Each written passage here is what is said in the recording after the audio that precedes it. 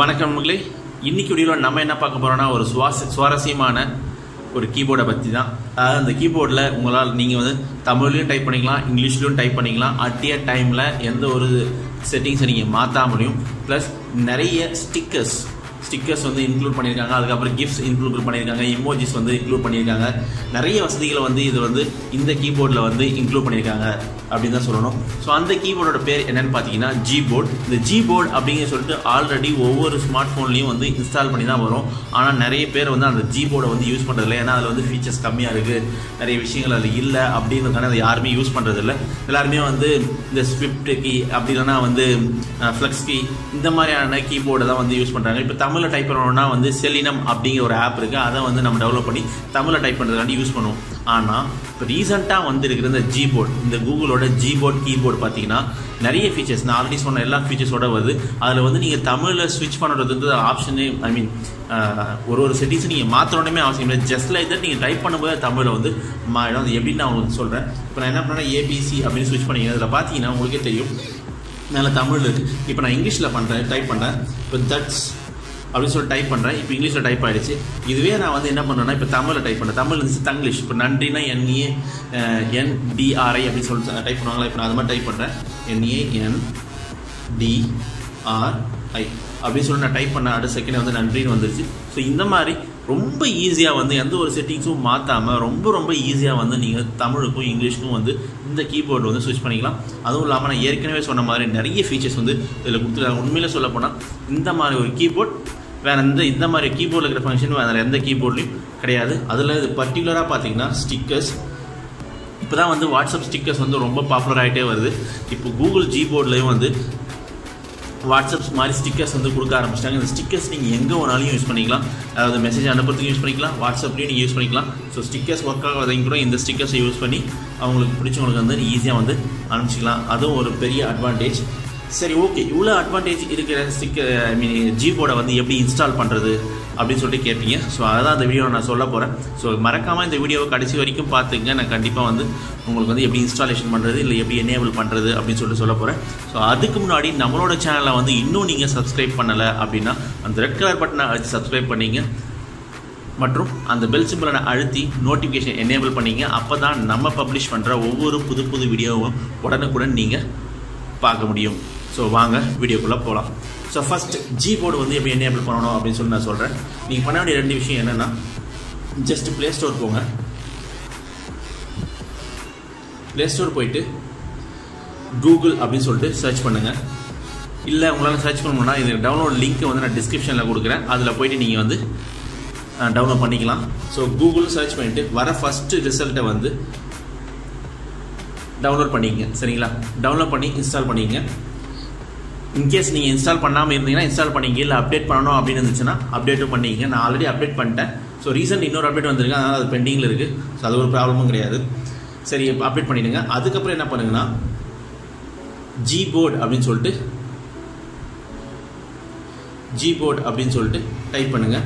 Type பண்ணிங்கன்னா GBoard the Google keyboard அப்படின்னு சொல்லிட்டு வரும். இதை வந்து இன்ஸ்டால் பண்ணிக்கங்க. ஸோ இது 2 விஷயம் தான் நீங்கள் பண்ண வேண்டியது.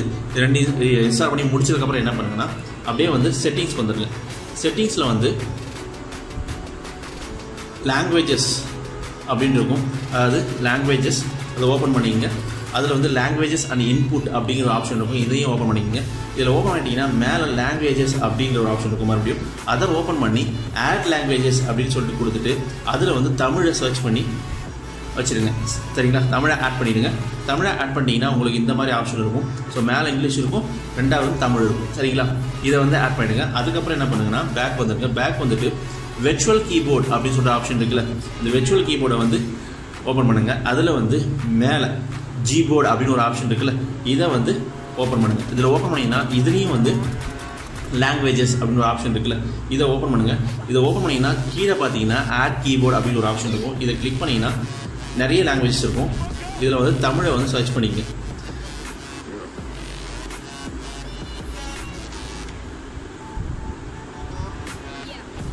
ஓகே, தமிழை சர்ச் பண்ணிட்டீங்கன்னா இதில் வந்து கிளிக் பண்ணிங்கன்னா இதில் வந்து 4 தமிழ் இருக்கும். அதாவது தமிழ் இந்தியா, தமிழ் லட்டின், தமிழ் சிங்கப்பூர், தமிழ் ஸ்ரீலங்கா அப்படின்றப்போ உங்களுக்கு எந்த கண்ட்ரியில் இருக்கீங்களோ அந்த கண்ட்ரிக்கு தகுந்த மாதிரி நீங்கள் வந்து செலக்ட் பண்ணிங்கன்னா இப்போ தமிழ் இந்தியா வந்து செலக்ட் பண்ணிவிட்டு தமிழ் செலக்ட் பண்ணிவிட்டு டன் கொடுத்துறேன். சரிங்களா? டன் கொடுத்துட்டிங்கன்னா உங்களுக்கு வந்து இந்த கீபோர்டு வந்து இந்த மாதிரி வந்து ஆட் ஆகிடும். ஸோ ஃபஸ்ட்டு வந்து இங்கிலீஷ் குவார்ட்டி இருக்கும், அதுக்கப்புறம் தமிழ் இந்தியான்னு இருக்கும். ஸோ இந்த மாதிரி ஆட் பண்ணிவிடுங்க.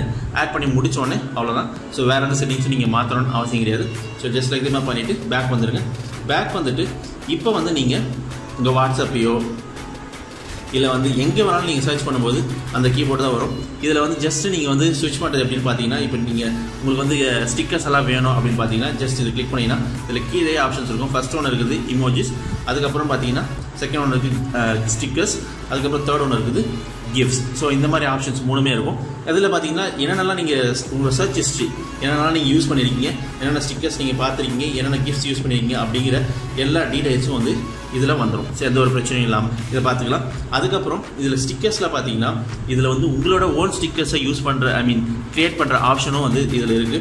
ஸோ இதை நீங்கள் கிளிக் பண்ணிங்கன்னா கடைசியாக இருக்குது இது வந்து உருவாக்கு அப்படின்னு சொல்கிற ஒரு பட்டன் இருக்கும். அதாவது தங்கள் படத்தை கொண்டு தனி பயனாக்கிய ஸ்டிக்கர்களை உருவாக்குறதுக்கு வந்து இந்த உருவாக்குன்னு கிளிக் பண்ணிங்கன்னா உங்களோட ஃப்ரண்ட் கேமரா வந்து ஓப்பன் ஆகிடும்.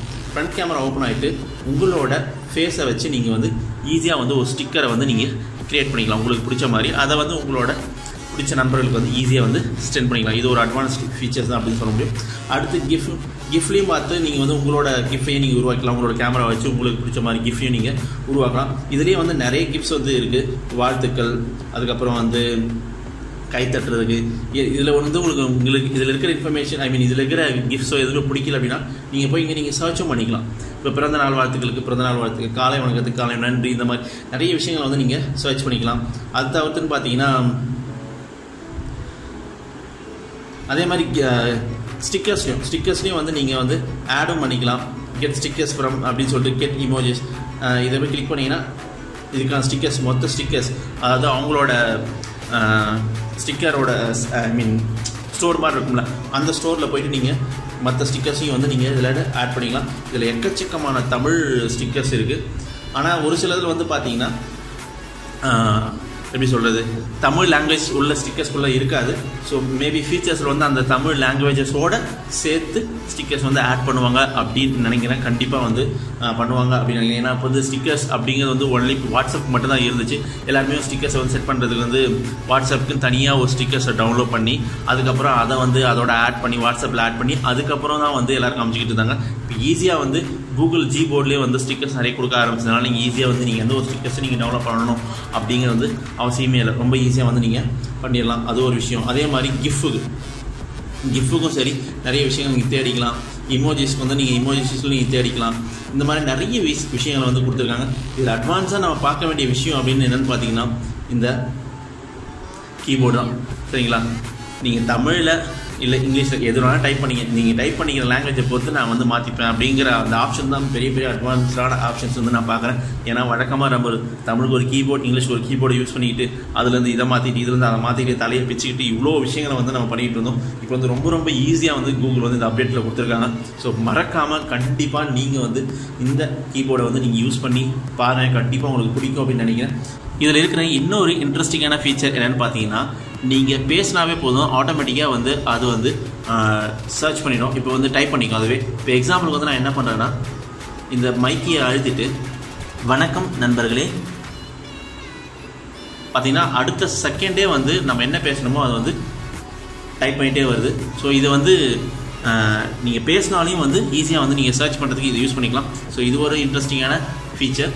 ஸோ உங்களுக்கு அந்த கீபோர்டு என்னேபிள் ஆகிடுச்சா இல்லைன்னு தெரிஞ்சுக்கிது அப்படின்னா கீழே பார்த்தீங்கன்னா T+EN அப்படின்னு சொல்லிட்டு இருக்குது பார்த்தீங்களா, அதுதான் வந்து நீங்கள் தெரிஞ்சுக்க வேண்டிய விஷயம். சரிங்களா? இப்போ இருந்துச்சுனாவே உங்களுக்கு வந்து எந்த லாங்குவேஜ் வந்து என்னேபிள் ஆகிருக்கு அப்படின்னு சொல்லிட்டு இது தமிழுக்கு மட்டும் இல்லை, ஹிந்தி, கன்னடா, மலையாளம், தெலுங்கு இந்த மாதிரி நிறையா லாங்குவேஜ் வந்து கொடுத்துருக்காங்க. நீங்கள் சர்ச் பண்ணி உங்களுக்கு பிடிச்ச மாதிரி வந்து உங்கள் லாங்குவேஜஸ் வந்து நீங்கள் செட் பண்ணிக்கலாம். சரிங்களா? ஸோ கண்டிப்பாக அந்த தகவல் வந்து உங்களுக்கு பிடிச்சிருக்கும், இந்த ஆப் வந்து உங்களுக்கு பிடிச்சிருக்கும் அப்படின்னு நினைக்கிறேன். அப்படி பிடிச்சிருந்துச்சுன்னா மறக்காமல் இந்த வீடியோவை உங்கள் ஃப்ரெண்ட்ஸுங்களோட மறக்காமல் ஷேர் பண்ணிக்கங்க. அதுக்கப்புறம் நம்மளோட சேனலில் இருக்கிற மற்ற வீடியோக்களை நீங்கள் பார்க்கணும் அப்படின்னு நினச்சிங்கன்னா நம்மளோட சேனலில் கிளிக் பண்ணி அந்த வீடியோ கீழே இருக்கிற நம்மளோட சேனல் பேரை கிளிக் பண்ணிங்கன்னா வீடியோஸ் இருக்கும். அதில் பார்த்தீங்கன்னா நிறைய எக்கச்சக்கமான கிட்டத்தட்ட ஒரு 80க்கும் அதிகமான டெக்னாலஜி சம்மந்தமான வீடியோக்களை நான் கொடுத்துருக்கேன். பாருங்கள், நிறைய உங்களுக்கு வந்து உங்களோட சந்தேகங்களை தீர்க்கிற வகையில் நிறைய வீடியோஸ் வந்து இருக்குது. ப்ளஸ் இன்ஃபர்மேட்டிவான வீடியோஸும் நிறையவே இருக்குது. ஸோ கண்டிப்பாக எல்லாத்தையும் மறக்காமல் பாருங்கள். பார்த்தீங்கன்னா உங்களுக்கே புரியும், பிடிக்கும் அப்படின்னு நினைக்கிறேன். ஸோ பார்த்துட்டு உங்களுக்கு எல்லாமே புரிஞ்சிச்சுன்னா வழக்கம் போல் ஷேர் பண்ணுங்கள் உங்கள் ஃப்ரெண்ட்ஸுங்களோட. மேலும் இது போல் டெக்னாலஜி சம்மந்தமான வீடியோக்களுக்கு நம்மளோட டெக் குரு மறக்காமல் சப்ஸ்கிரைப் பண்ணிக்கங்க. அப்போ தான் நம்ம பப்ளிஷ் பண்ணுற ஒவ்வொரு வீடியோ உங்களால் பார்க்க முடியும். ஸோ இந்த வீடியோவை பார்த்ததற்கும் பகிர்ந்ததற்கும் மிக்க நன்றி.